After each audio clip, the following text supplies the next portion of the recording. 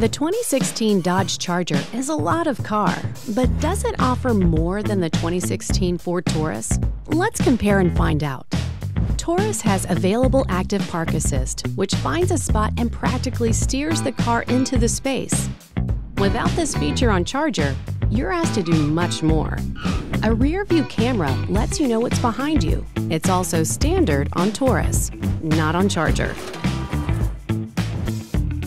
If you have a young driver, Taurus lets you limit maximum speed and audio volume and restrict adult content on satellite radio using MyKey. Charger doesn't have it. And if all this isn't enough, consider this. Ford has more 5-star safety rated vehicles than any automaker. Add everything up, and that's how you become America's best-selling brand.